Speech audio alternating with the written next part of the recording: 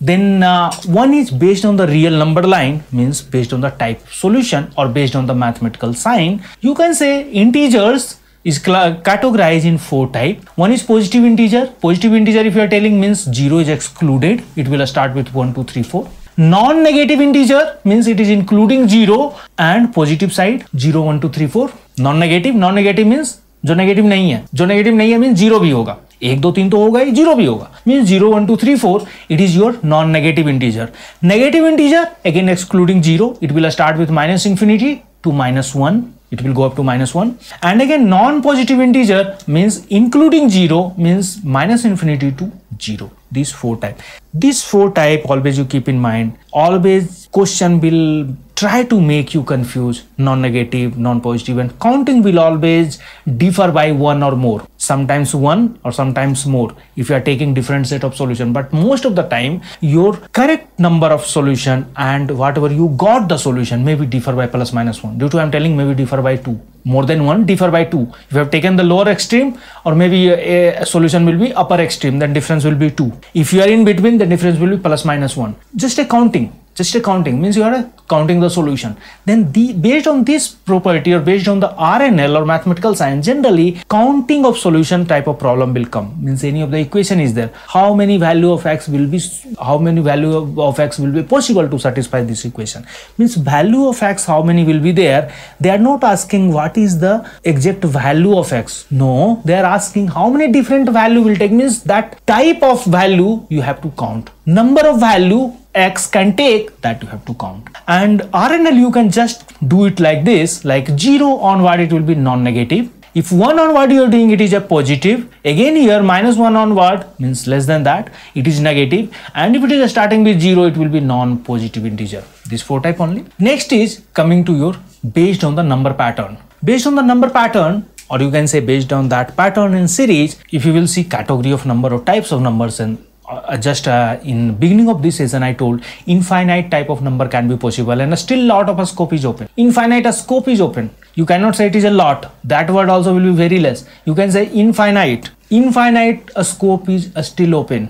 You can do anything. Anybody can do anything. Anybody can invent anything based on the number. But broadly, because we are not here to do some research paper on the numbers, or we are not going to spend 5 years with numbers, or many of the mathematicians, they will spend their 5 to 10 years in life only with one type of number, prime number. They will do the research on primes. Their full like night sleeping and eating and walking, everything will be prime number only. And they will live with prime number, and after 10 years they will invent something, some different pattern of primes, and it's so interesting. Once we will go for prime numbers, many of the times once I will start to go through the prime numbers, I will also totally go inside, and I will forget I am only reading the prime numbers, or I am going through the other properties also. In prime numbers are again, it is giving a very good idea how this universe can be framed, and full universe or spiral shape is based on your prime number distribution. That much in depth I will not go. That much in depth not required for CAT, but basic properties what is going to affect your type of question which is very frequently coming in CAT, that will go through. Then broadly used integers, type of integers other than a special number, then broadly used integers you can categorize based on that this following way. One is number 1, you can say most primary it is odd and even number, we know, but again odd and even number, and you can extend this one little bit, you can say natural. Means just you rephrase this statement or this line, natural number, odd number and even number, and one separate session will take based on the properties of the natural number, odd number and even number. This is very much important. Next is your prime number, again most important, understanding the prime numbers and properties of prime numbers. Next is your composite number, triangular number, again more important because based on that plenty of questions are coming not only in numbers, in algebra also. After that perfect square number, perfect cube number, and another number is that is perfect number. No need to confuse it is perfect square or perfect cube. Perfect number itself a different category of number. Afterwards we'll highlight little bit about the pi and e. Pi and e, how it is related with prime and how it is related with odd, even and triangular number, that I will try to establish the relation just little bit, because academically for CAT purpose it is not very much helpful, but you will get the idea what is the importance of pi and what is the importance of pi in this universe, and what is the importance of pi if you are just writing like this: first quadrant, second quadrant, third quadrant, and fourth quadrant. Then what is the application? And we know 2 pi will be equal to 360 degree. 2 pi will be equal to 360 degree, and value of pi we know at lump sum. Still value of pi is not defined because after decimal still digit is keep on going. It is non-recurring decimal, it is not full, but as for approximation we know it is 3.14. Just to suppose 3.14, if you are just doing complete here revolution, one revolution means you are just doing 6.28 radians. This is 360 degree, this is radian. Radian will use representation in polar format. Two type of format are there to represent any of the points in your 2D plane or 3D plane. 2D plane or 3D plane. If you are taking the 2 coordinate, then it is 2D plane. If you are taking the 3 coordinate, it is 3D plane. But just will go for 2D plane. Then 2D plane you can represent either based on the Cartesian coordinate like x, y. If you are writing any point here and you are giving like 2, 3, meaning is this point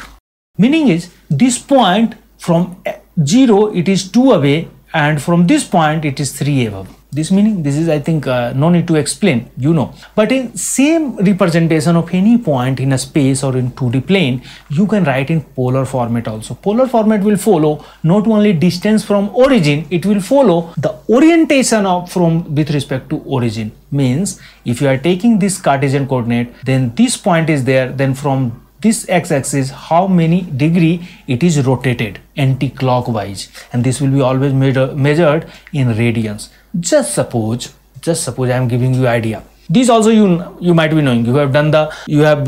Like if you have studied mathematics in 11th, 12th, then you might be knowing polar form and Cartesian form. Then polar form, because it is 2 pi radian, then you can say it is 6.28. If you are taking in the form of integer, like one point we have taken, this point is 3, 1. 3 will be distance of this radius and 1 will be your 1 radian. Then what will happen? After 6 radian, if you want to complete full, then what will happen? You will not able to complete fully in the form of integer.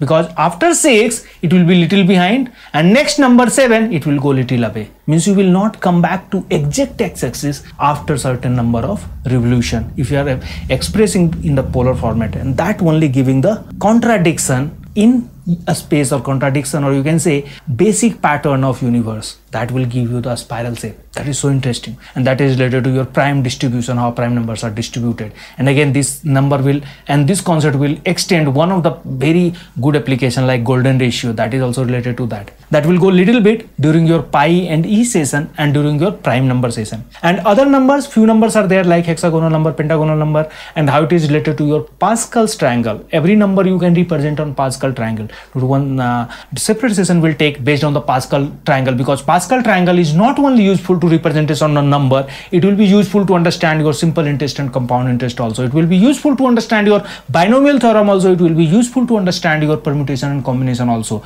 It will be useful to understand any number if you want to distribute, or if you want to expand like multinomial theorem also, or if you want to find the middle term of any of the expansion, or maybe extreme term of the any of the expansion, Pascal triangle will be useful. That much application of Pascal triangle is there. Based on that huge application in numbers, algebra and geometry, I will take one separate session based on the Pascal triangle. That session will be so interesting, it will be so funny also, how it is generated Pascal triangle, how Pascal was using that triangle, and how he has convinced to other mathematicians of that time, that era, to use this Pascal triangle to solve many of the questions that was unsolvable at that point of time. At that point of time it was unsolvable, and based on this Pascal triangle, many of the unsolvable issue or unsolvable questions of mathematics or philosophy was able to solve.